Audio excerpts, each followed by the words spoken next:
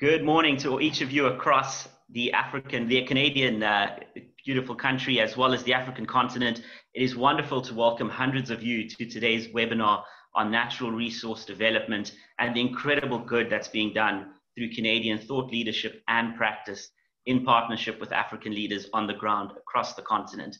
It is my great privilege to welcome Your Excellencies, the Head of Global Affairs Canada, staffers and trade commissioners from the Canadian government, as well as those of you working across corporations and small businesses throughout the supply chain in this area where Canada certainly leads with investment amounting to billions of dollars on the continent, as well as two-way trade and investment. At this particular point, I want to thank each one of our all-star panelists who've joined us today. We've got Ben Chalmers, Wayne Floriani, we've got Ryan, Asim Lari over in Botswana, and Jamie Webb. I want to thank each one of you for what you're doing and for the recognition that we certainly, as a chamber, give to each of your individual efforts, as well as the collective efforts of your organizations and companies. Without further ado, I'm going to quickly sketch the program. We'll be kicking straight off with the panel discussion. Following the panel, I'll invite Susan Namolindwa, our Vice President in Ottawa, to offer some concluding remarks. And in fact, Susan, if I may, I see you are on at the moment. Could I invite you to start, Susan, with some opening remarks, and then we'll get into the panel, and I'll be doing introductions for each one of our fantastic speakers today. Susan Namolindwa is Vice President, not only of the Canada-Africa Chamber of Business, but she also serves as head of the Africa Trade Desk in Ottawa. Susan, it's wonderful to have you here and kick us off with opening remarks. Thank you, Gareth. It gives me great pleasure to welcome all our partners and friends from around the world to today's conversation. As the Canada-Africa Chamber of Business, we are very encouraged and inspired to continue these sessions because of the interest and participation of people from all sectors and walks of life. This indicates a willingness from many stakeholders to make significant, bold, and timely changes and leaning away from business as usual. Your presence and engagement here today is truly appreciated and valued. And even in this virtual space with technical difficulties, we can give ourselves a pat on the shoulders. Our topic today has big words that can sometimes get lost in the jargon and lose their true meaning from constant use. Just a couple of examples. Stronger. When we think about strength, I am stronger than an average 5-year-old. But when you put me against my 15-year-old 6'4" teenager or a boxer, they will stamp me into pieces and really put in context that we have to measure strength. When we talk about sustainability and development, both these words get used and abused left and right, so we won't even go there. When it comes to community, you can ask yourselves, what does this really mean? Most times it depends on who you ask. Which gets me to leadership. Leadership is the most interesting of the words highlighted today. And in this context, the mining sector can indeed lead the transformation, starting with small changes. Just a couple of examples. When it comes to the environment, we can talk about controlling and aiming to meet greenhouse emission targets, or responsible water use, wastewater management to avert water wars on the continent, or even just reducing the amount of fossil fuels and incorporating solar power and other alternative energies. We could talk about recycling. Recycling, I love being an environmental chemist. Heavy recycling of metals, heavy machinery, tires, used equipment, or adapting better extraction technologies and methods. When we talk about women, like Canada has a strong Women in Canadian Mining organization. This could work with the women in Africa mining to escape and break the roles that are generally assigned to them because of their gender. We could talk about wages and skills training, which directly impacts the economic well-being of the communities, in essence, making them stronger. We could talk about the youth. We know, and it's documented about the youth population in Africa. What we need to talk about is education, training, skills and knowledge transfer to employ them more and mentor them into better opportunities at home so they can have a future and dissuade them from brain drain and restlessness.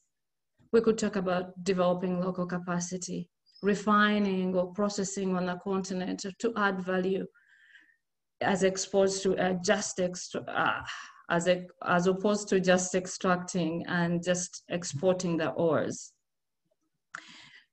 Within each of these challenges is highlighted an opportunity for growth, both for the Canadian businesses doing business there and the communities in which they work. In the end, building stronger communities boils down to evening the balance of trade between the continent and Canada and our other partners. Just in real numbers, Canada's trade with the whole continent of Africa, while it is growing, still represents less than 0.9% of the total trade. And this is mostly driven by the mining sector, the mining industry, who we have here today. So it highlights the opportunity that in the mining industries where Canada and Africa can both make quick, meaningful gains to start addressing the imbalance. That is why I am so excited. I can hardly get my words out. I'm excited to welcome the dream panel we have today to get us on this path of stronger communities. This panel is in the trenches, no pun intended, and I'm delighted to have them share their insights today. Back to you, Gareth. Susan, thank you so much. Susan Namolindwa, our Vice Chair for Canada here at the Chamber. And I just want to recognize you, Susan, for your pioneering leadership and your passion and the scientific rigor that you bring to the Chamber, asking some of those tough questions and formulating these sorts of panels with us. We really thank you for that. Without further ado, off to our panel and starting right now with our first speaker, representing the Mining Association of Canada. Ben Chalmers has been responsible for the organization's Towards Sustainable Mining Initiative, or TSM. This award-winning program is focused on enabling mining companies to meet society's needs for minerals, for metals, and for energy products in a way that is inherently socially, economically, and environmentally sustainable. And he's going to discuss a few details on some of the various programs and initiatives that they are working on. Ben, your leadership is recognized globally. You're a sought-after speaker. You freely said yes and even called me during your vacation saying you want to be a part of this and keep driving the incredible message and best practice that Canadian companies are demonstrating. It's a great pleasure to welcome you as our opening panelist at today's webinar. Over to you, Ben. Thank you, Gareth, for that wonderful, very generous introduction. It's a pleasure to speak to everyone today, even if I can't be in front of you and speaking with you in person. It's wonderful that we can connect this way by technology. I wanted to share a few slides with you highlighting initially just sort of the level of importance that of Africa in the context of Canadian mining and highlight some of the interesting work and programs that some of our members are doing. And I'll just conclude with a little bit about some of the priorities that we have for our work internationally and with Africa specifically. Just wanted to give a quick acknowledgement of the members that we have that have interest in Africa. Several of these are Canadian-based companies like B2 Gold, Trevally, IM Gold, Barrick, and others, Kinross, and others are global multinationals that we work with. MAC has a relatively unique role in terms of national mining associations in that most of the global mining associations work on domestic mining policy. For us, it's a bit different given the size of the Canadian mining industry abroad. We have a unique role of working with our members around mining policy, both in Canada and how Canadian mining is reflected internationally. So we work very closely with these members on mining in Africa. This is some data coming out of Natural Resources Canada that shows the value of Canadian mining assets abroad. And you can see that while most of the value is concentrated in the Americas, Africa is a very significant part of that, accounting for over $26 billion in 2018, which is the latest data that's available, making it the second most important region outside of South America for us. It also has about 103 active Canadian mining companies working across the continent. And you can see that most of the countries there, by the nature of the different colors, have some degree of Canadian investment. I've had the pleasure of traveling annually to Africa for the Mining Indaba for 5 years now, and having a chance to visit other countries around that, including most of Southern Africa, as well as some countries in Western Africa. And it's always a highlight of my year to get out and see the work that's being done and have a chance to connect with African communities. So it's just wanted to mention that. A few specific examples, both on the financial and social sides. This is some data that Trevally, one of our newer members, has shared. First wanted to point out, and this is a common theme that you'll see amongst Canadian mining companies in terms of the distribution of employment. On the top, you'll see the number of expatriate workers as well as local workers, and almost always when you have a Canadian company working abroad, and especially Africa, you find a very, very high percentage of local employees. We place a very important role on that local economic development. A large effort goes into training and capacity building to make sure that we can continue to draw these kind of percentages from the local workforce. Also interesting is the data below that focuses on community investments and taxes.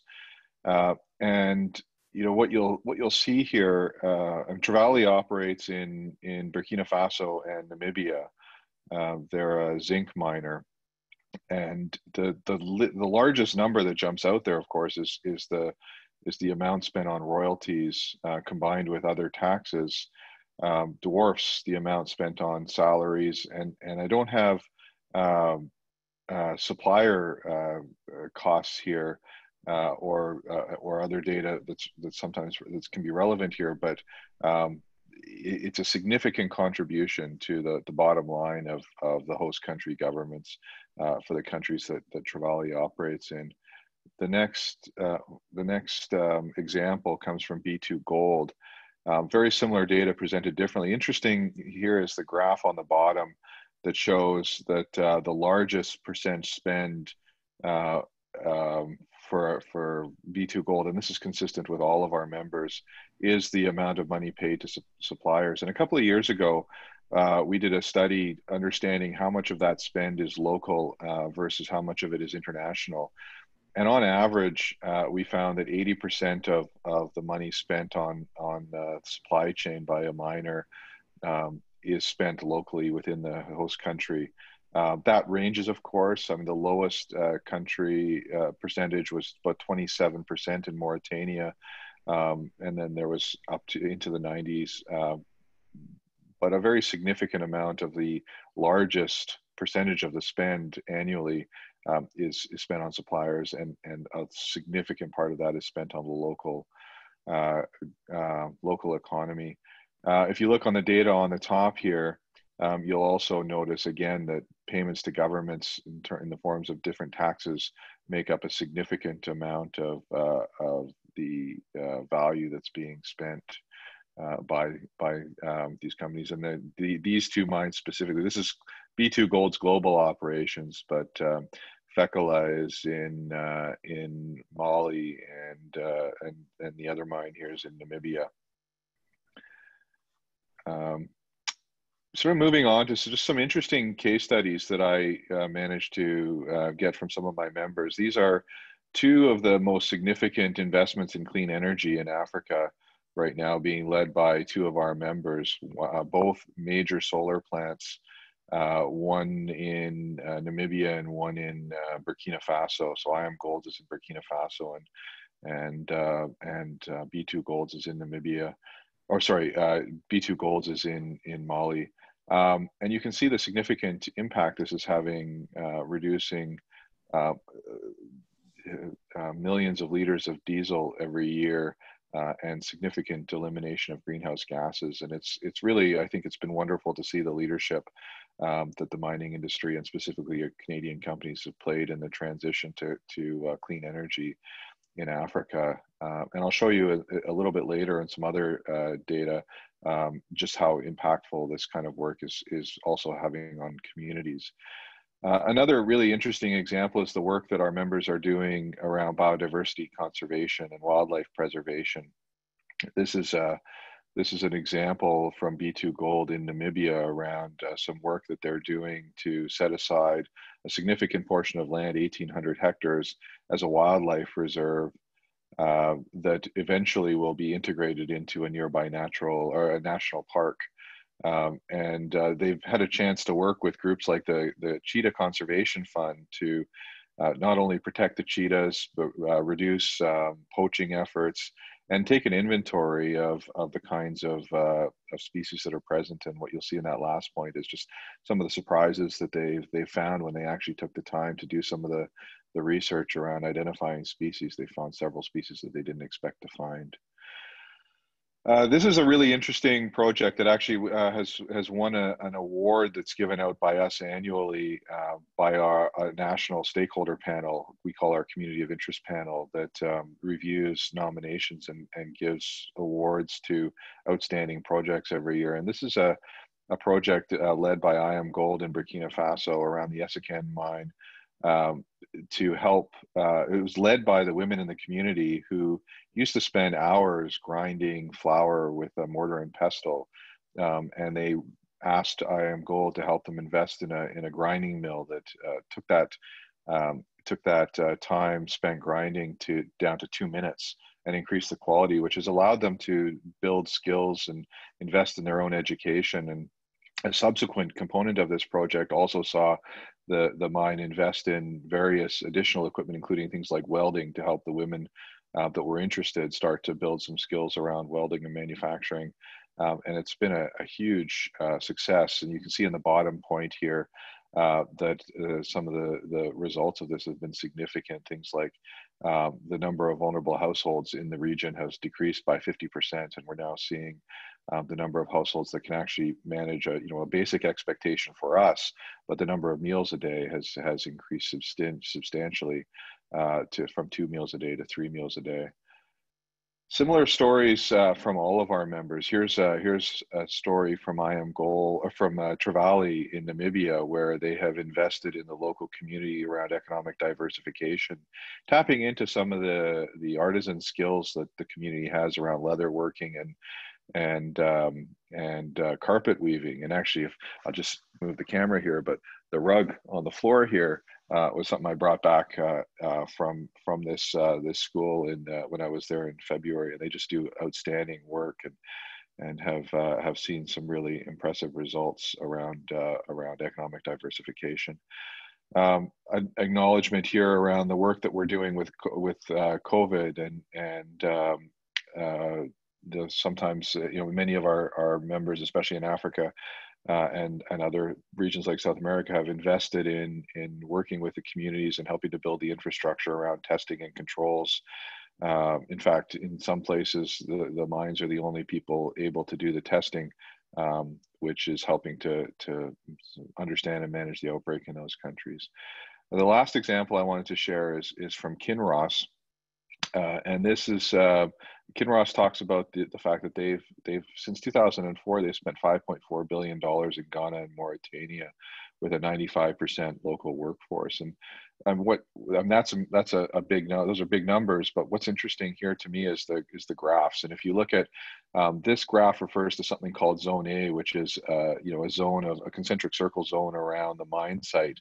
And they've been tracking the percentage of poverty as defined by the number of families that live on less than $1 a day.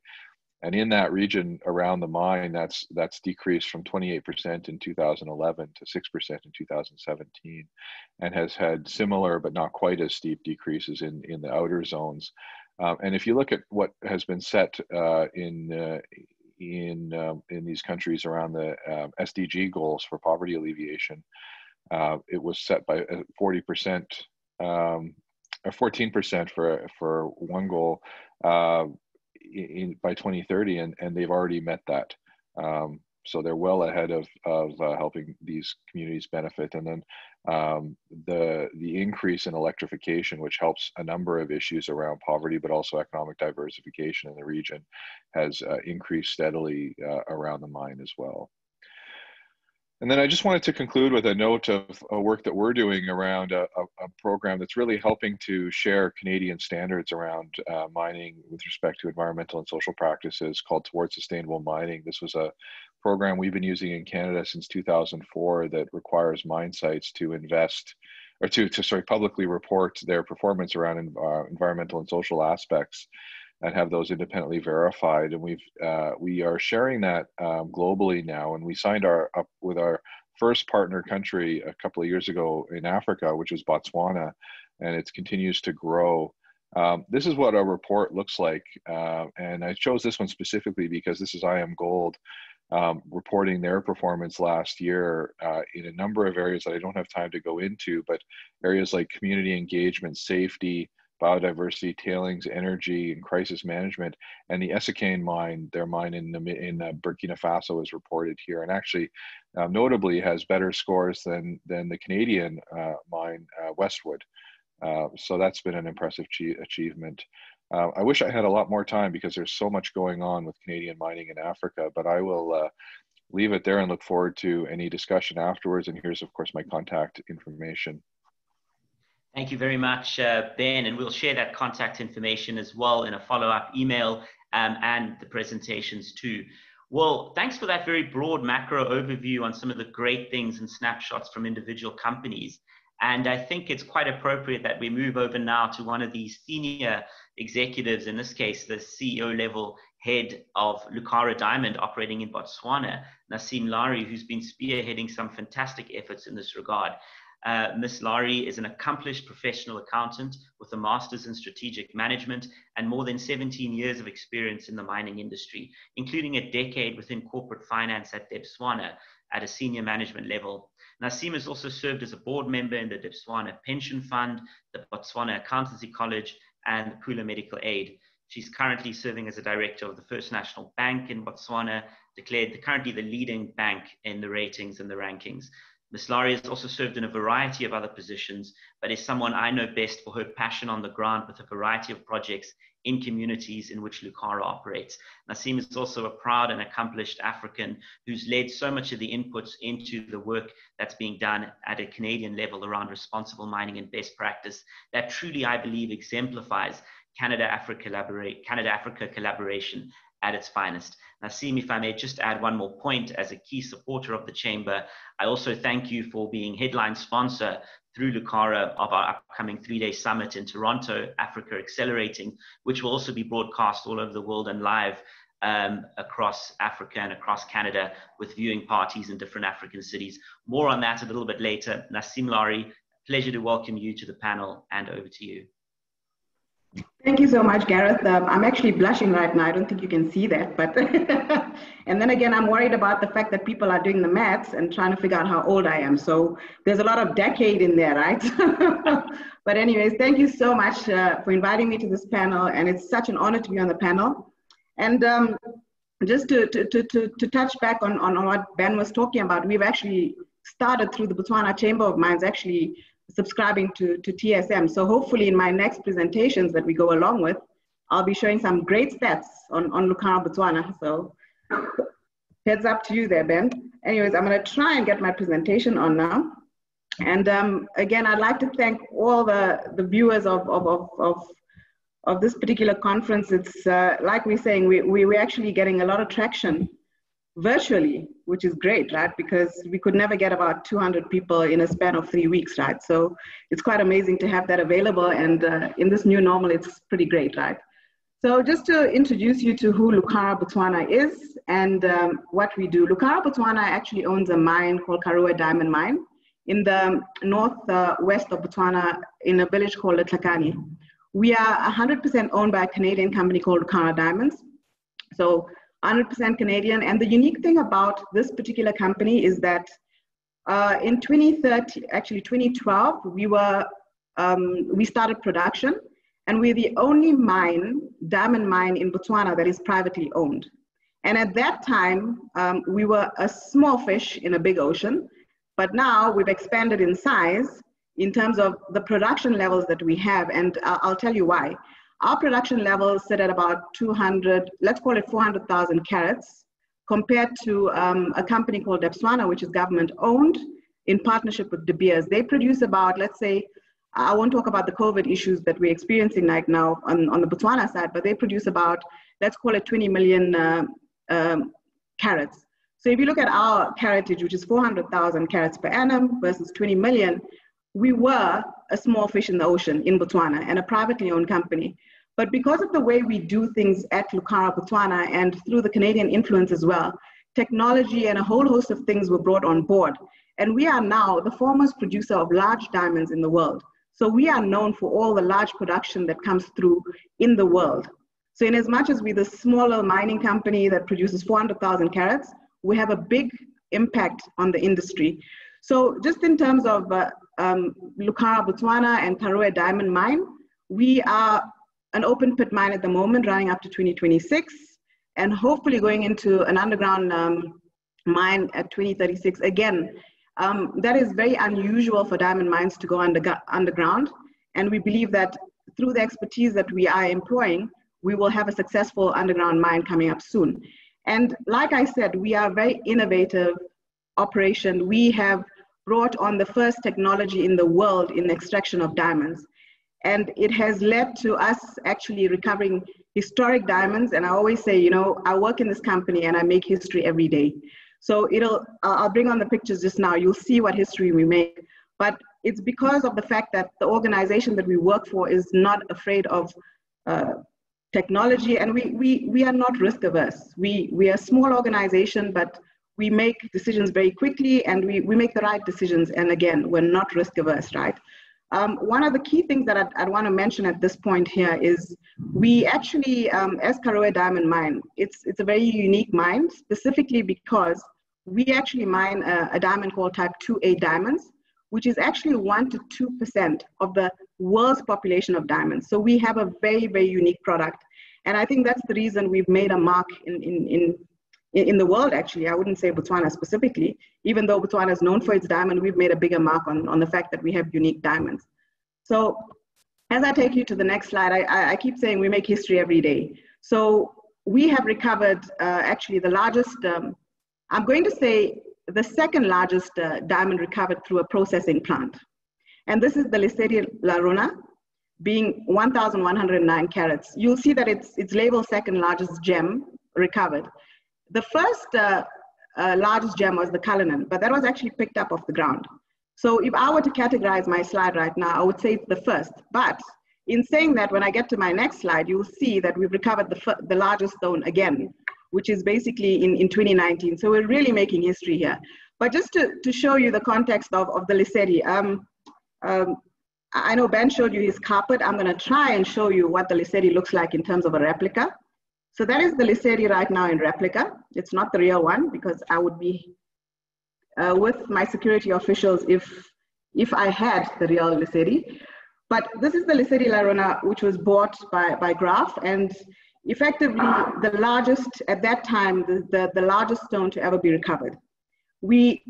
In conjunction with the Lesedi, we recovered a stone called the Constellation, an 813 carat diamond, which was sold at $63.1 million US. And this is the largest price ever fetched in the world for a luxury good. So again, you know, we've got historical prices coming through and recoveries. Recently, like just last year, we recovered the Sewello, and you can see if I lift the Lesedi how clear it is. The Sewello actually is 1,758 carats. It has a sort of darkish tone around it, but it is a very, very unique stone because as you put the light through, if you observe on the presentation, there's a bit of light coming through. It's actually a very, when I look at this, I actually see Christ, specifically because when I get into churches, or for those who have been in a church, you see Christ with the light in the background. And that's exactly what it's so biblical. So in any case, aside from going back to God and Christ, it's an amazing stone. It's very, very unique. And we have currently gone into a partnership, and it's one of a kind in the world, with Louis Vuitton, who are actually showcasing the stone right now as we speak. So we have actually showcased Botswana with the highest luxury brand in the world as well. So this is, I'm giving you a bit of context to where I'm going in terms of what Lucara Botswana is and what it means to Botswana, because Botswana is a diamond producing country. The biggest and largest value in terms of exports is generated from diamond mining and the diamond revenue. So again, just to point out, the last sort of sentence at the bottom is, we are the only operation in the world to recover 2 stones in excess of 1,000 carats. And we're still making history. In 2020, we recovered a 549 carat diamond, recovered through a machine called the Mega Diamond Recovery, or XRT machine. And again, the XRT machinery was brought onto our site for the first time in the diamond industry. So there's a lot of first time and first implementations that you see coming through. And it's brought Botswana's always been on the map for diamonds, but it's brought Botswana on another level on the map for diamonds, specifically in relation to technology. I've touched on this already, but a lot of the things that we use to extract our diamonds actually assist us to get the large diamonds. We've had the first installation in Africa of an autogenous mill for diamond extraction. It has never been used, well, when we went into mining, it had never been used in Africa for diamond liberation. We started using it. The first installation in the world of the XRT machines was done at our operation. And the XRT machines were actually used in food production, or food sorting actually, where they were used to sort a bad fruit from a good fruit. So we then looked at it and thought it would be a great idea if we use this technology to actually implement in diamond recovery. And the company that we approached, the German company called Tomra, they're very excited about this, and we were their first pilot. And it's yielded, if you looked at the pricing that we had on the Constellation, just 1 stone paid for the capital injection on the XRT machines that we put in. And again, we have a very unique processing unit. We do not crush our diamonds. We liberate them as intact as possible. So that's how we achieve that. But in doing that, actually, I'm going to pause here. We are a very responsible mine, and we mine responsibly but sustainably. And our communities are very key to the production of our diamonds. So the word karoe is called precious, is actually translated in a language in Botswana, and it's translated as precious stone. That name was chosen by the community. So when we opened up our operation, the community assisted us to open up the operation.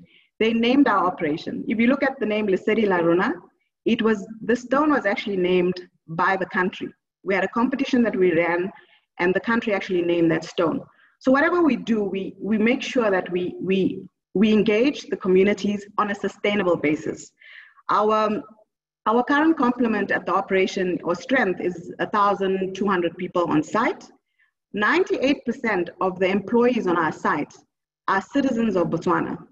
This is the largest proportion of citizens employed in Botswana, where we have 98% of Botswana employed at our operation.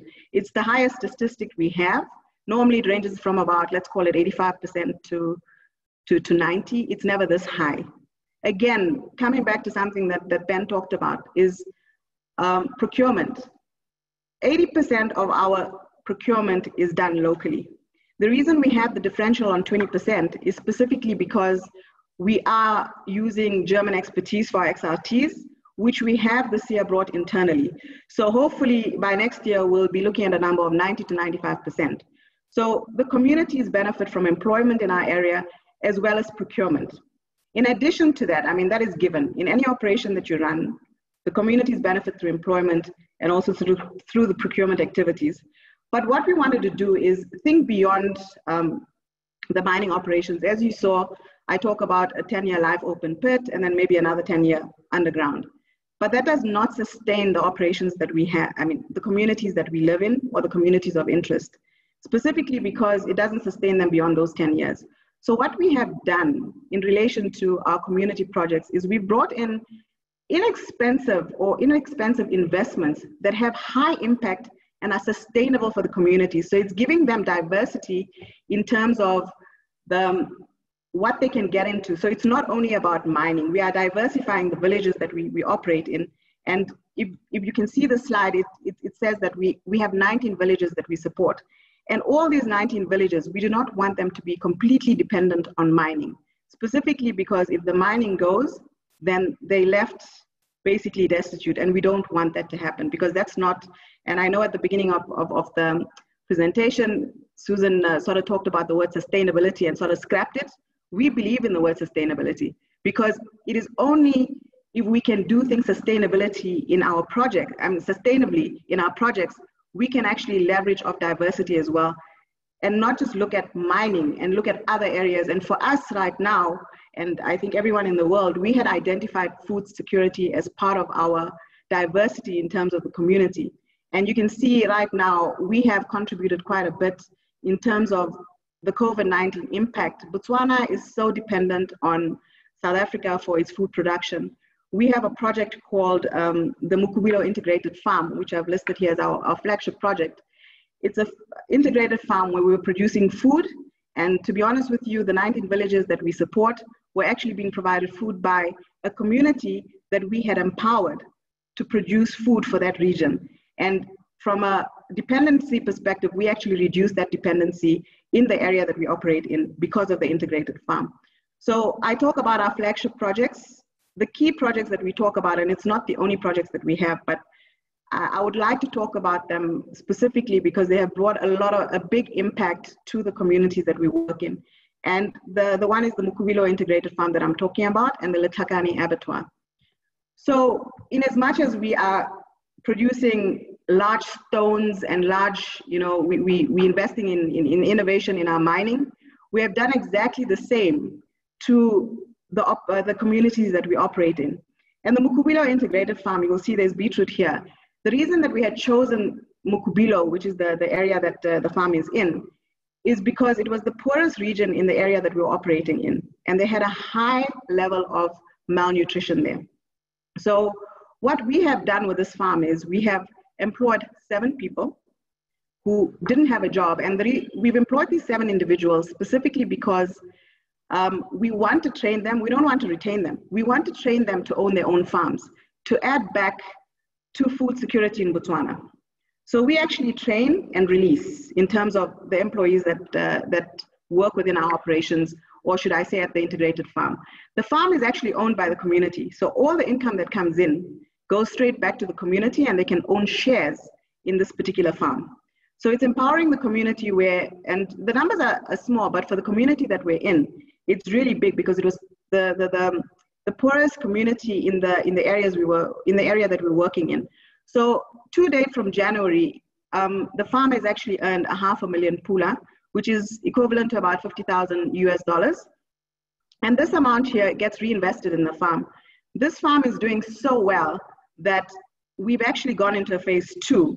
And the initial capital investment, again, it was not very large, but it had a high impact. So we invested about 1.5 million pula, call it 100,000 US. And we are now empowering a community. They're producing their own rape crop, which is very similar to spinach. And this, we've got dryland farming there. We've got mealies coming through.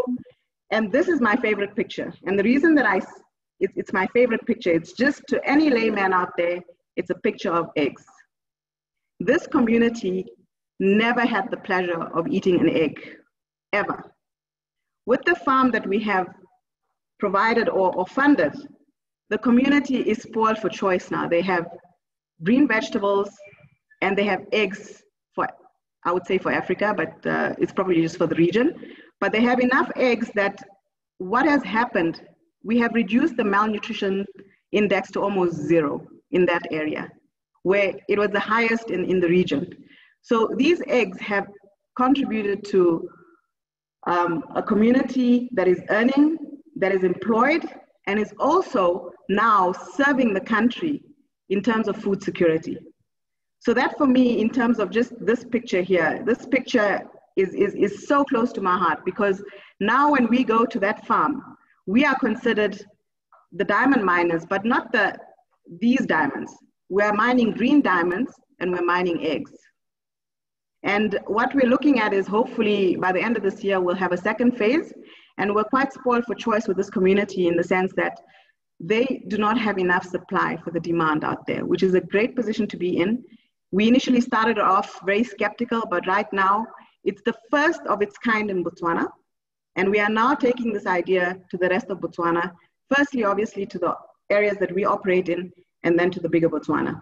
Nasim, thank you very much. I know this is one of so many projects that you've got going. We've got a number of questions coming in. Would you mind if we came back to this toward the end? No problem. That's really fantastic. Congratulations, not only diversifying the supply chain within the mining operations, but creating entirely new markets that are going to be sustained across Botswana. Really, really impressive. Nasim Lari, thank you very much. We'll come back. Please keep questions coming in either on the WhatsApp line or, of course, you can ask them right here on the platform. Our next speaker is Jamie Webb, Chief Operations Officer and Director of International Programs at STDI. Prior to joining STDI, Ms. Webb worked as the Regional Manager for the Asia Pacific at the UN Climate Convention's Climate Technology Center and Network. Ms. Webb brings 20 years of experience with the UN, where she served as head of their Environmental Education Unit, which is the global coordinator for forest-based climate change mitigation. She's also served on sustainability, working with the World Bank, looking at the links between land management and climate change. And as you can see, this is an entirely broad range of areas. How does it tie into natural resources? Well, Jamie's with us today to share exactly that. Jamie, thank you for joining us. It's your first time at the Canada-Africa Chamber of Business. We're delighted to host you. Thank you very much, and it's a pleasure to be here with this group. As you mentioned, I'm not myself an extractives expert, so I was very happy to hear, in particular, Ben talk about climate and clean energy and biodiversity, because that is my area of expertise and it's close to my heart. But I would like to begin this presentation by acknowledging that the land on which STDI is hosted is the unceded territories of the Musqueam, Squamish, and Tsleil-Waututh nations. And I also just want to give you a little bit of background as to why I selected gender as the focus of the presentation today. And it really is because of what STDI has realized in terms of how we need to approach gender and natural resource governance, which is in both continents. We acknowledge the fact that capacity building can't just happen in our partner communities. It also has to happen within STDI and within our Canadian partners that we're working with. So today I am going to be introducing, sorry, I'm not sure why I'm not advancing. There we go. I will be introducing both aspects of STDI's work, our institutional gender strategy, as well as our work with our partners in Ethiopia. But I want to start by just talking about why it is that we're looking at gender. The first reason is because it is aligned with our values and our approach. We do work on extractives, but we also work more broadly on public sector capacity and governance, as well as environment and climate change. But all of that is housed within the framework of inclusive growth and community engagement, of which gender is a critical component. But it's more than just that. For us, gender isn't just about a moral or ethical responsibility. It's also about ensuring the sustainability of the investments that we're making and that our government partners are making. And it's about economic empowerment. When we're developing communities, we can't be developing one portion of the community. The Sustainable Development Goals talk about leaving no one behind and reaching the furthest first. And so often in mining communities, that is women and youth. So we did develop our gender equality strategy internally for STDI. It talks about the vision, our vision of how sustainable natural resource development can and should be generating lasting and inclusive benefits. It was developed in response to the Government of Canada's launching of FIAC, the Feminist International Assistance Policy, and our recognition that this was the way forward in development, not just in terms of funding from Canada, but in terms of the standards that our partners in Canada, as well as in developing countries, were setting in terms of the investments that they wanted to see.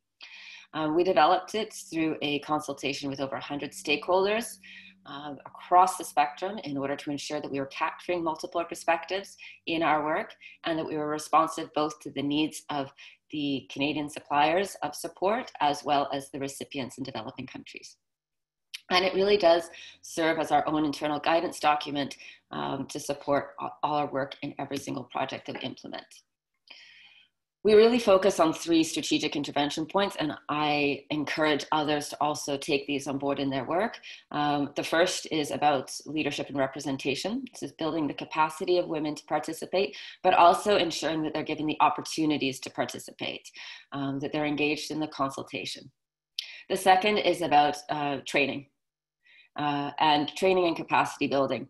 And here it really is important not to go into situations with preconceived notions. One of my favorite examples from our work is a capacity building program that we implemented with artisanal small scale miners in Ecuador, actually. And we included in this group rancheras, which are women miners who recover. They're called gold pickers because they pick up whatever nobody else can make a profit off of. So it's very, very low returns, very high labor intensive. And we went in and we thought, we'll provide them with training. And in the initial consultation, we said, what do you want training in? Health and safety, making more profit, building business plans. And what came out is the fact that these rancheras, they actually by and large hated their jobs. They didn't want to be doing this. They just didn't have an opportunity. And they said, can you train us in how to be beauticians? And so there we were implementing with the Ministry of Mines in Ecuador, this massive training program on artisanal small scale mining, having to source beautician trainers for these women. But it did illustrate for us the fact that you can't go in with preconceived notions. You need to listen to the women in the communities that you're working with and understand what it is that they want to achieve for themselves and for their families. And the final strategic intervention point is around gender competency within public sectors. So this is talking about both individuals, but also institutions. Are there the working groups to support the integration? Is there the intersectoral discussions between ministries? Are the right indicators being included in ministry plans and strategies to ensure that the public sector governance gender outcomes are improved? We have now, after almost a year, have had a look at where we've succeeded in terms of operationalizing the strategy internally. I'm not going to go through all of this, but the purpose of this is just to give you an idea of the types of things that we're measuring internally, what it is that we want to achieve in order to ensure that as staff, as implementers of projects, many of which are funded by the Government of Canada, we're fulfilling our responsibility to FIAP and to gender outcomes. I'm now going to go into a specific project, which is our flagship project, the Supporting Ministry of Mines project in Ethiopia. It's a $15 million project funded by Global Affairs Canada. We just received a no-cost extension, so the implementation period will be extended until June 2022. This project is really incredibly unique in that it is a longer-term investment in the capacity of the Ministry of Mines and Petroleum and the Geological Survey of Ethiopia. And our staff and team is embedded within the ministry in Ethiopia. This is not your traditional technical assistance project. It has been co-designed right from the very beginning in close partnership with the ministry and our other partners in Ethiopia. What it really focuses on is comprehensive reform within the ministry and changes at the individual, organizational, and at the institutional levels, both centrally and within the regions.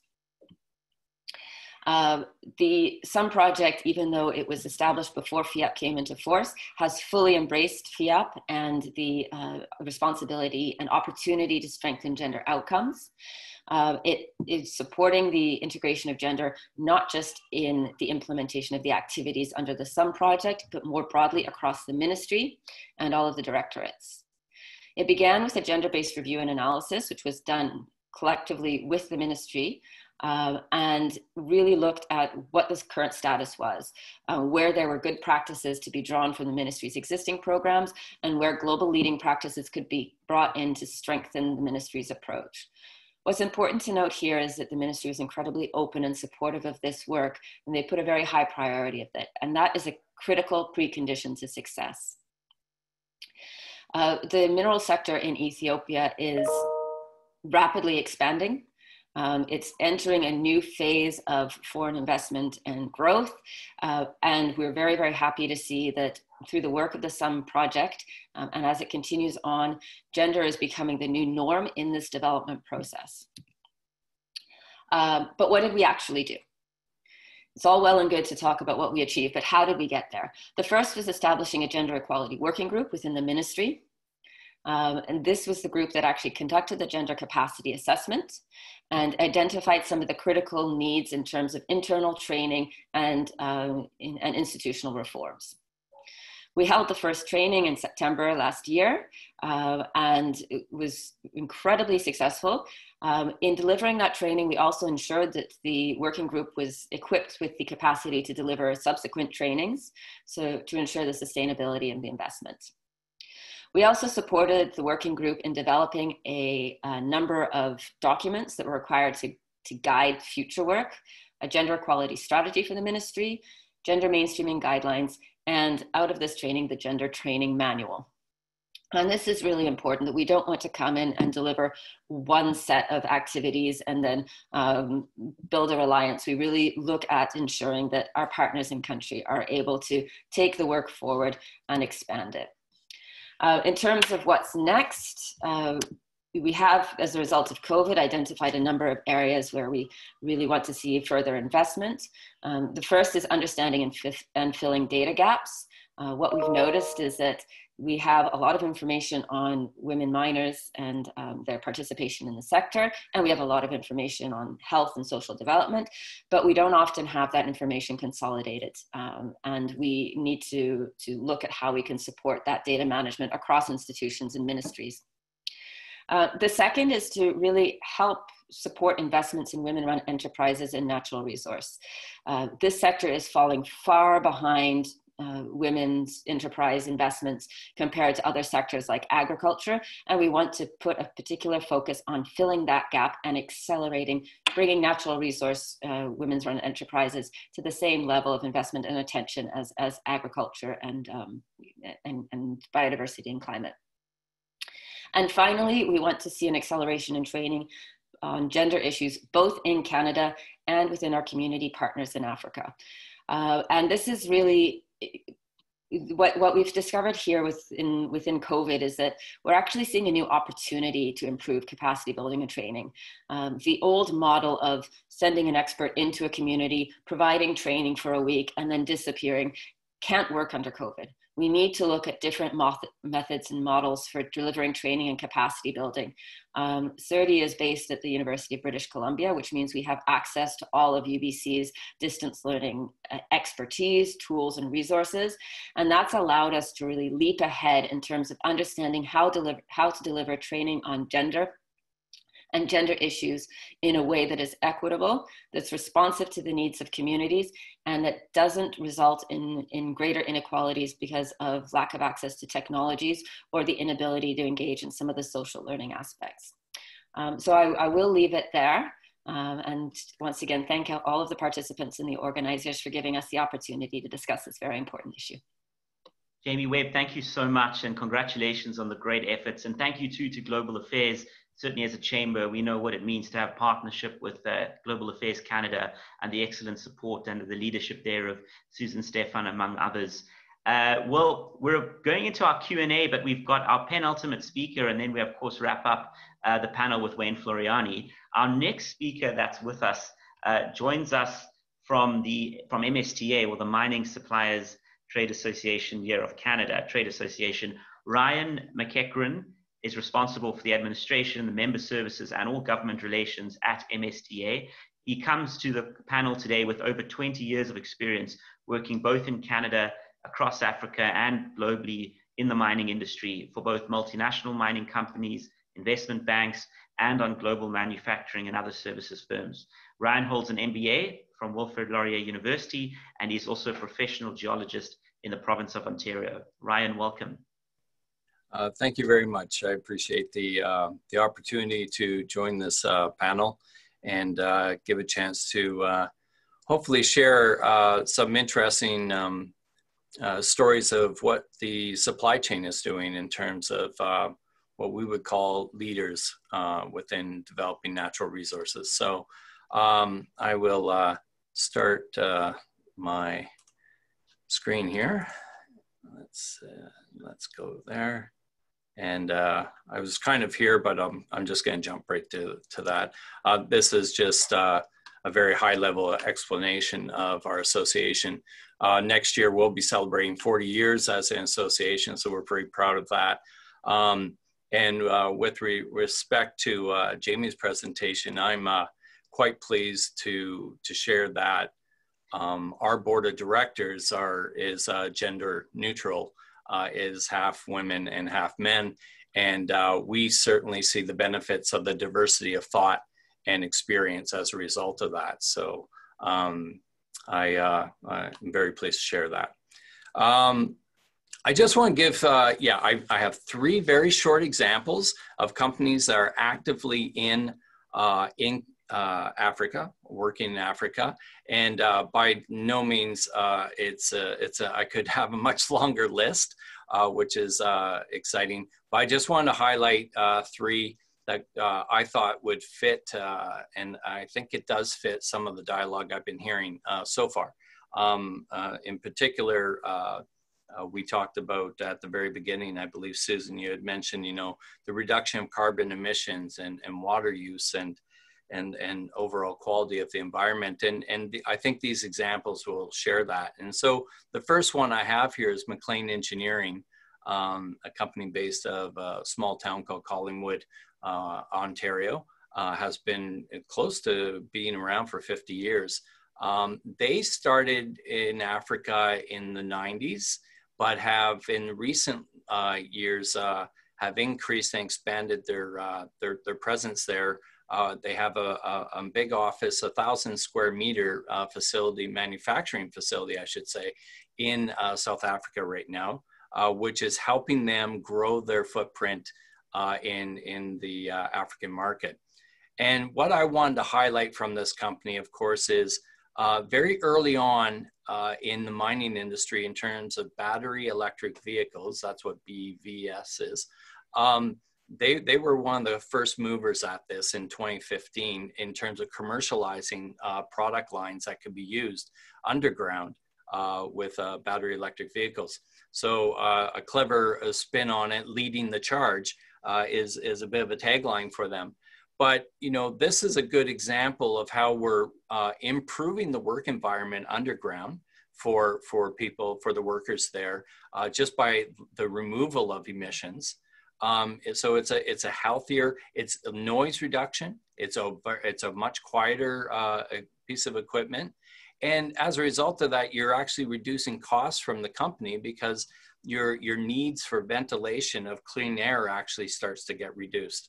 So these are just, and the overall reduction of your GHG footprint. So it's a good example of what Canada is bringing to the world in general. But here's a company that's in Africa and has a lot of experience and as I showed there's over 40,000 operating hours already with their equipment line. So they truly are leaders in this technology.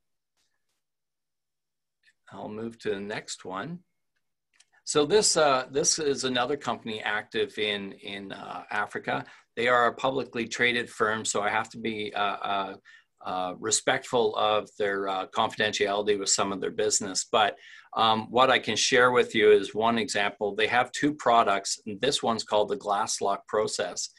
And what this does is a lot of times in processing ores from the earth, there's some toxic elements that will come with them. And one of them is arsenic. And there are complex ores that come out. And what they have been able to do is historically companies have either bypassed those types of ores or they're sitting there in a toxic level historically after the processing. What they've been able to do though is encapsulate the arsenic at a high percentage, up to 20%, which is a very concentrated level, in a vitrified, or what we would call glass. So if you look, as you can see to the left moving right, there is the actual, they actually have this process now at a smelter in Africa. And you can see it actually, the glass product being poured, that's encapsulating the arsenic, and there you have the final product, that big black, that's a fairly large piece, and it's actually on their desk in their office. And you might be asking, why does Ryan have a picture of an aquarium? Well, if you look closely at the bottom, that is crushed up glass with the arsenic in it to show you how stable this technology stabilizes the arsenic. So it's not poisonous or toxic to the environment at all. And they keep that aquarium in their office, in the front office, when you go into, they're based out of just outside Montreal, Quebec. So I'm very pleased to kind of share a type of a company that's bringing what I call green or clean tech solutions to the industry, and they're active in Africa. The other process they do have also is called the Clever process, and it actually removes cyanide from the gold processing process. So again, another stellar process that I think will be gaining more traction as we look for ways to do this in a lot more safer manner. The last one here I wanted to share with you is a company called Cypher Environmental. You know, they've recently rebranded, and they've come up with a tagline called "Always Do What's Right." And I'll explain a little bit about that, what they're doing with that corporately. But they have these two products, and they're both environmentally friendly. They're not toxic to the environment, and they remove either the dust component, which is a huge issue in a lot of countries in Africa, especially during the dry seasons. And it also stabilizes the roads and actually works just as well as pavement. And what you see here is an example, this bauxite mine in Guinea, Africa. There are over 5,000 trucks, they estimate, that travel on that road every day. And as you can see on the right, it's not just the operating trucks, it's the local communities that are there. And so this product has also removed the dust, and so they improved the air quality of it. It's made the conditions safer during rainy season and during the dry season. And it has just improved the living standards of the communities around there. Now, one of the things that I'll just add to this company is they're really taking what we would call ESG. It's been called CSR, Corporate Social Responsibility, or Environment, Social and Governance. And they're taking it to heart, and that always do what's right. So what they've started doing now is they will share 2 to 5% of the revenues at a project and donate product to the communities in that area. And they just recently did it in Canada, up in Baffin Island, to a community that's very far north, to deal with their dust issues in the summertime. And that was a result of a business relationship they have with a company called Baffinland Iron Ore. They are doing this around the world now, and they also take 10 to 20% of their profits, or 10 to 12% of their profits, and they donate that to local charities in their local communities as well at home. So I think this is definitely a great example of Canadian supplier going beyond what they would help execute a company's CSR or ESG strategy, but they're adding and building off of it as a result of their benefits and their way of giving back to the communities. So again, that was just 3 examples of some of the Canadian suppliers out there that are doing a wonderful job. I just might add, to build off of one of Ben's comments about local supply chain, over 80 or at least 90% of the companies that I deal with as members of ours around that do business around the world require and actively seek out local hiring of employees. Having what we call boots on the ground is not a barrier to trade, it's a necessity. They actually need that. So when it comes to employment opportunities at a mine, the supply chain can actually be a much larger multiplier in terms of employment opportunities. And as I said, the Canadian mining suppliers actively look for that in building capacity in that workforce and then deploying them as well. So I'll leave it at that. Thank you very much for that excellent presentation, Ryan, and for those 3 case studies. And in fact, Mine Africa, our next panelist, Wayne Floriani, founding partner there, had featured one of the last company during a recent panel they had with one of the top universities here in Canada with Schulich Business School. Wayne Floriani leading us now into the panel discussion, who's going to be addressing the broader macro picture around mining finance. We know Canada is a leader when it comes to mining finance across the continent. The sheer numbers tell a story, but even more important are some of these examples on how that financing helps specific companies and specific communities, companies, and the creation of new supply chains. Wayne Floriani is not only with Mine Africa, but he's also served for many years as a board member here at the Canada-Africa Chamber of Business. He set up Mine Africa together with past President Bruce Shapiro, who joins us on the call today as well, who led the chamber for 22 years before I took over last year. Through working with the chamber, Mine Africa, in fact, was the first organization to promote CSR back in 2006, working with Hatch, running 17 seminars internationally on this subject area. So certainly way ahead of the curve, and hosting the biggest mining breakfast in the Americas focused on African mining annually, which is done in partnership with the Chamber. And Mine Africa is focusing on being the leading platform for African mining suppliers, working with service providers and governments. To hear from the trends and on the big numbers, Wayne Floriani. Thank you, Gareth, and thank you, Susan. I'm delighted to be here today. Half of the global mining companies, so half of the publicly traded mining companies in the world are listed on the Toronto Stock Exchange and the TSX Venture Exchange. So that number, I think, says pretty much everything that I have to say today about Canada's importance in terms of a equity financing source for the global mining industry. Toronto Stock Exchange is the main exchange, the Venture Exchange is the junior exchange, and together that comprises the TSX. There are approximately 3,300 companies listed on those two exchanges in Toronto. Out of the 3,300, 1,130 are mining companies.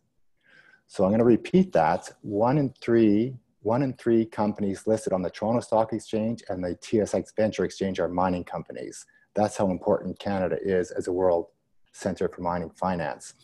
Obviously, with that number of mining companies listed here in Toronto, you have to have a huge support mechanism around that. We have associations such as we've heard from today, MSTA, Mining Association of Canada. We have R&D institutes across our educational institutions in Canada.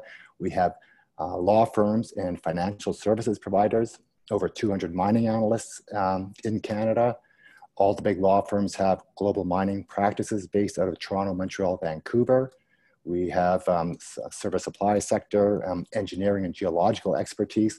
All of that supports the global exploration, financing, and mining development side and production around mining.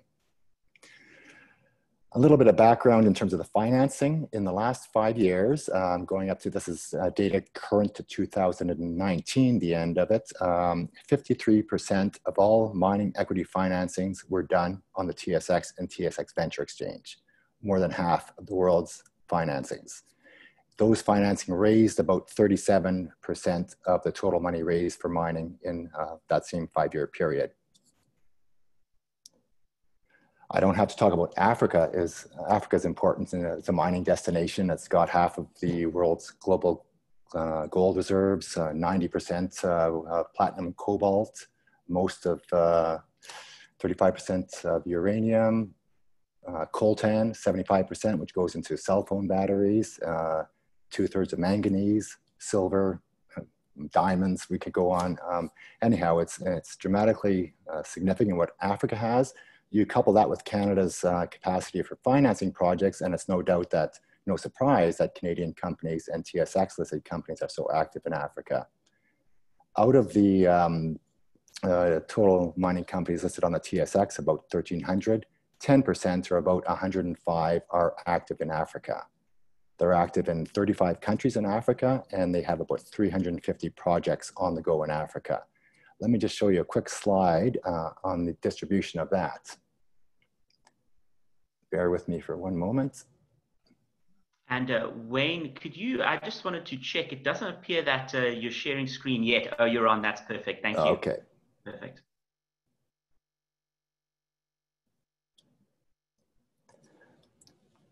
What you're seeing here is a geographic spread for all of the TSX and TSX Venture listed companies and where they're operating. Of course, Canada and North America figure prominently in there, Latin America and South America certainly as well, but you can see Africa with 34 companies from the TSX, the main board, and 71 from the venture exchange, the junior exchange. Here's where they're operating in Africa. As I mentioned, about 350 projects, 105 companies. Western Africa figures prominently with Burkina Faso, Mali leading the way, Ghana and Cote d'Ivoire. And then Namibia, you look down at Southern Africa, you'll see Namibia, Botswana, and South Africa also quite dramatic.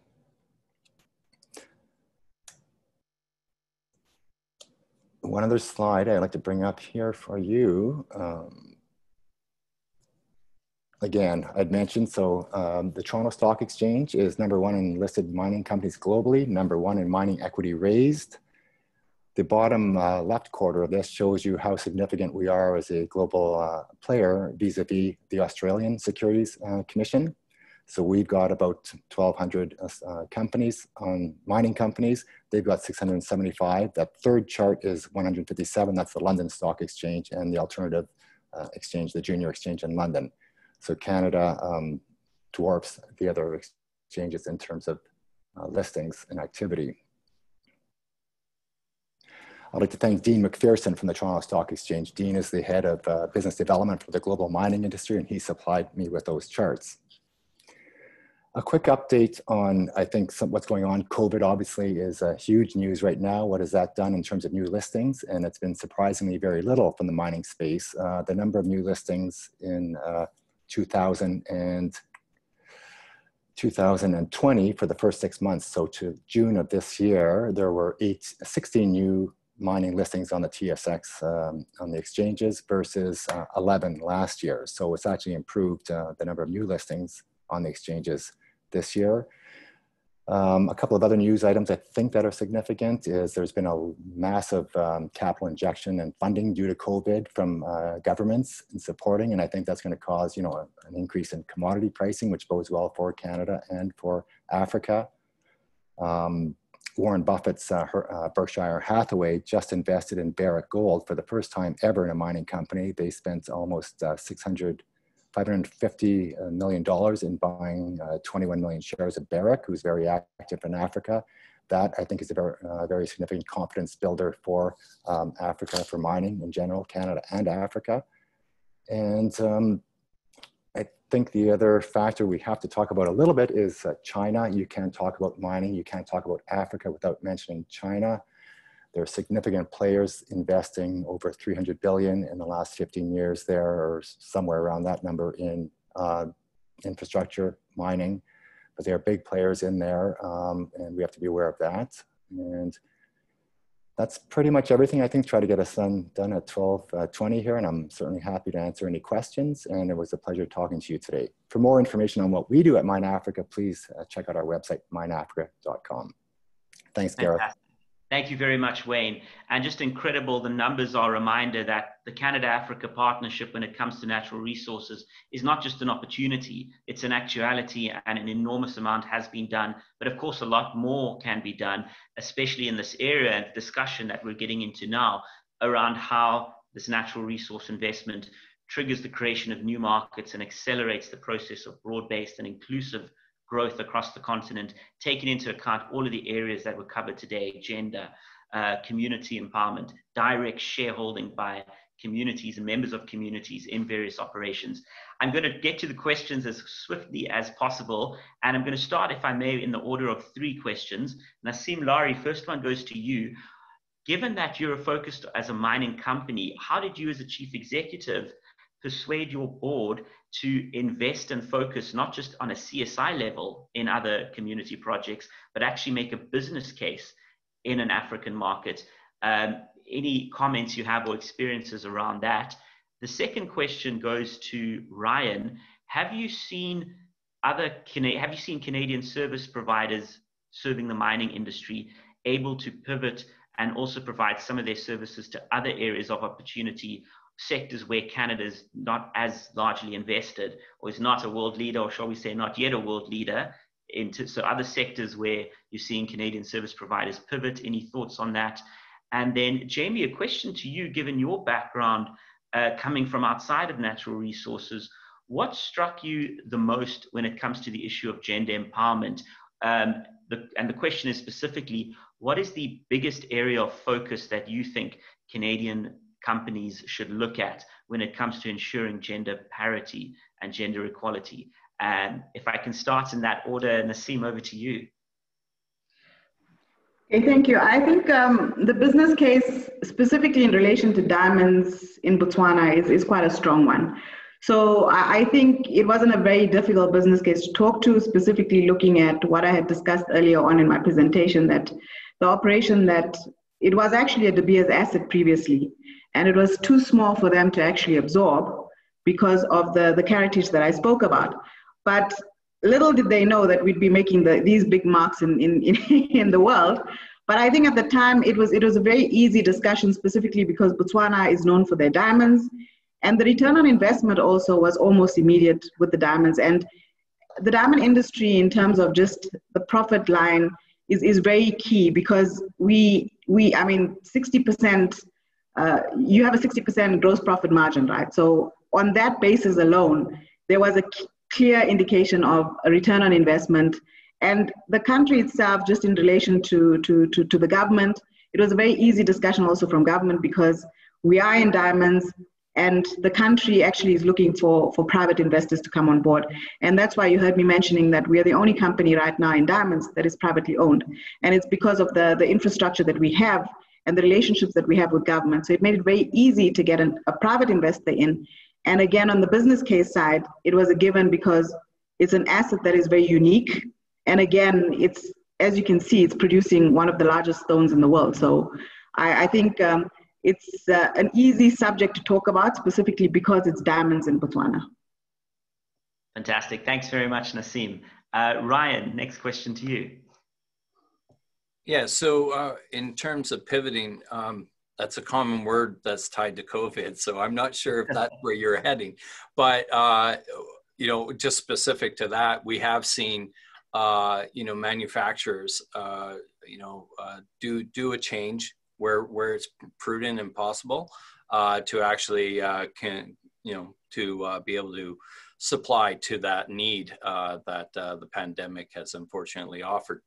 But you know, in terms of the supply chain as into other industries, we do see quite a bit of crossover. There are some that are very pure in terms of what they're offering to mining or exploration, but we do see a multi-sector approach by several of them, just by virtue of the commodity market cycles.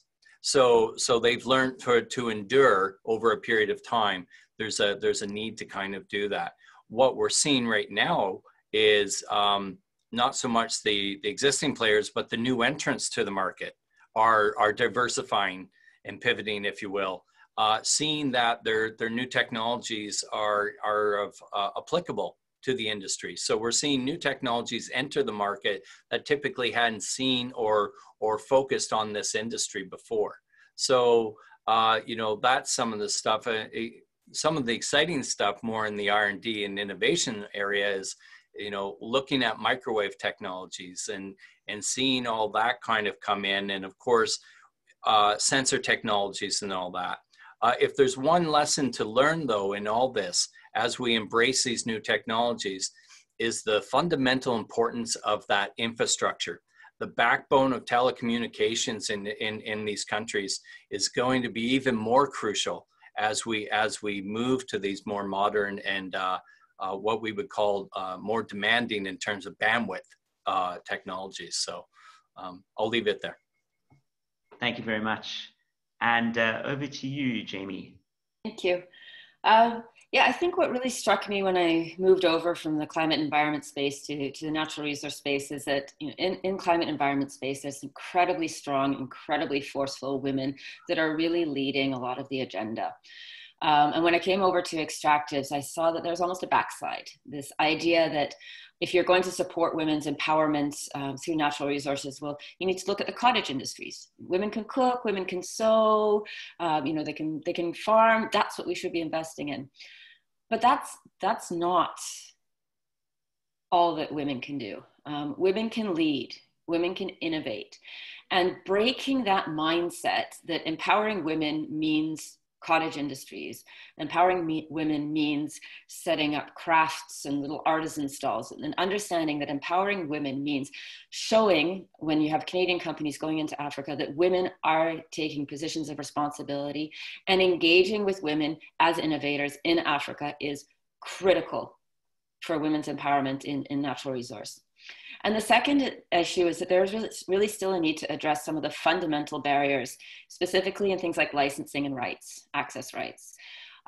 This is particularly the case in Africa, where you still have cases where women may have rights to what's above the ground, but they still don't have rights to what's below the ground. But this needs to be done in partnership with the governments. And this is where GAC and the government of Canada really needs to step up and say, we are going to support these reforms. We're going to support changes in governance, in licensing rules and regulations to ensure that we're not excluding women from natural resource management and exploitation because of fundamental barriers in the legislation and the policy space. Fantastic. Thank you very much. More questions coming through. I'll do another round of 3. Learn More Nyamadzanga is asking the question, how, and I'll give this to you, Ben, how have Canadian companies tried to encourage other mining companies in Africa to follow some of the best practice shared today? It's added here that we need more of this in Africa, so certainly a vote of confidence from the continent, and keep doing the good work. That's a message to each one of you. So that's the first question, Ben. The second question is for you, Wayne. Got a question out of Zimbabwe around a company that's seeking to list on the TSX or raise private finance. Any thoughts on best practice or top things to keep in mind? And tied to the question is, what role does Mine Africa play to help companies in getting into Canada and raising finance? And the final question, tying to those wonderful comments that you made, Jamie, around women being involved in just more than cottage industries. And this question is to you, Naseem. Any thoughts or points of advice for those on the continent watching this who want to get in and lead and do what you're doing and take control, you know, and pioneer the sorts of innovation that you're delivering, because you are, and you're very humble about it, but the first female executive of a mining company in Botswana's history. So some thoughts and inspiration on that would certainly be welcomed. So we'll go in that order. First question to you, Ben. Great, thanks. Great question. There's several different ways. I mean, one of the most important ways, I think, is the leadership that Canadian mining companies play in their national chambers of mines. I mean, everywhere we go, especially in Africa, we work with our counterparts. Canadian mines are playing a very active role in sharing best practices.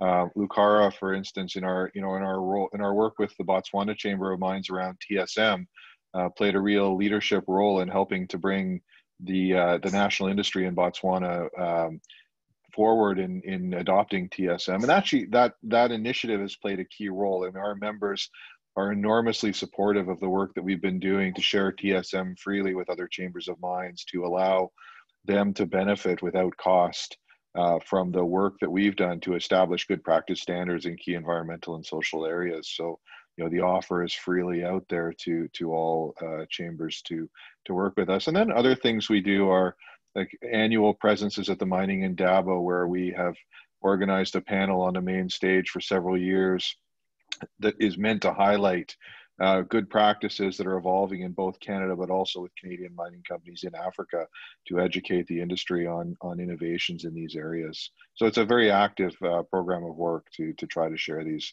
practices. Thank you very much, Ben. Wayne, to address the question you received. Yeah, well, thank you very much. And what we'd be happy to do there is I could share with you the detailed listing requirements for both the Toronto Stock Exchange and the Venture Exchange that outlines the requirements for doing that. In terms of seeking financing here in Canada, that's what we do at Mine Africa. We assist companies that are trying to raise financing. We can make useful introductions for you to potential investors. And In terms of that process, I mean, we get a lot of inquiries to that degree from Africa, and quite often there's not a lot of detailed geological work done. So I would suggest that, you know, we can have this conversation offline, but one of the real challenges is for African junior mining companies looking to get some financing is you have to have what's called a 43-101 or some degree of detailed geological work done on your project, and not just mineral rights, for example. So I'd be happy, as I mentioned, to discuss that offline. Thank you. Thanks very much. And the next question was to you, Nasim. Thanks, Gareth. It's so yeah. What would I say to the people out there that want to lead? And well, you know, mining has always been gender diverse, but not necessarily inclusive, right? So, bottom line is, I think it's taken me 17 years to get to where I am, and what I believe is that when the doors are open, it gives other people opportunity. And let me just take it a little back to diversity. So bottom line is gender diversity and inclusivity. Inclusivity, we have gender diversity. So in layman's terms, I'm now invited to the party, but when we're inclusive, we're saying, let's dance together. So right now, what Lucara has done, and what Lucara has done is open the floodgates for women, specifically in Botswana, because now we're not being put in a box. I've been promoted by a female CEO, and organically, it was not because I was female, it was because I fit the profile. And when I say I fit the profile, it was more around competencies, right? So I was able to do the job and I had the experience. And likewise, for the rest of the women that came after us, so we don't work on a quota basis here in Botswana. So Botswana's laws are very good in terms of gender diversity. It's how the companies actually bring this to fruition. And I think with Lucara, we do things very differently. So what has happened with me being promoted to this role here, it's giving people the opportunity to see that females can actually lead in the diamond industry. And what is unique about my promotion is that I've always been told that I'm a commercial person because I'm a chartered accountant by profession. So getting into this role was very difficult, specifically because I was not technical, because I was more on the commerce side. So exco levels, you'll always get females sitting in the non-technical aspects, and COO, CEO positions were very difficult to get. But now it's, with this promotion here, it is actually giving other women the opportunity, and not the opportunity per se, but giving other women the courage to actually apply for jobs like this, because they now can see it's something that's doable. So what would I say to women out there is work extremely hard, as everyone else here. It's taken me 17 years to get to where I am. And focus on the prize. Don't ever, ever take no as an answer. Always persevere, and eventually you'll get there. And your dreams, you know, everyone has dreams, but the turnout of the dream is your perseverance and ensuring that you're actually a go-getter in getting those dreams. So never give up, and don't ever let anyone tell you that you can't achieve the dreams that you want. Because I've done it. It's taken me 17 years. It's a long time, and I think with the work that we're doing, and I'm sure Jamie can actually attest to this, is that we are paving the platform for people to actually, or women specifically, to come to the forefront, and we're giving them the courage to actually get to these levels because it's doable. Nasim, thank you so much. And powerful, truthful remarks to conclude this session. The feedback is incredible. We're not going to get to all the questions, but I will be making direct contact to connect some of you who do have outstanding questions with our speakers today. I want to thank each one of you personally on behalf of the board, on behalf of our members. I want to thank Global Affairs. Canada is a leader, that is beyond doubt, and the ability to do good and to transform economies in real partnership is demonstrated. A lot of work still lies ahead, and each one of you are pioneers with your organizations in achieving exactly that. We have our summit 27, 28, and 29 October here in Toronto, Africa Accelerating. It'll be broadcast for thousands across the world. So please tune in for that. Check out our website, register. And thank you to Lucara Diamond, Lucara Botswana, specifically for making that happen. You know, so often we think sponsorships and the like are going to come from Canada for events. in Africa, but you've certainly, changed that and shown this really is a partnership of equals across the board, and we will continue to persist and deliver that. Our next webinar is taking place in September. We'll send out information to each one of you in an email that will include follow-up with presentations from today. Please feel free to reach out to me, Gareth at canadaafrica.ca, for any questions you may have. My details are online too, and we will do our best as timelessly as possible to ensure that we connect you with the right people and resources. Thank you once again to each one of you. Have a fabulous rest of your afternoons or evenings, wherever you are. And we look forward to seeing you all again at our webinar early next month. Have a great evening. Yeah. Thanks all. Bye-bye. Thank you all. everyone. Bye. Have a good Bye. day.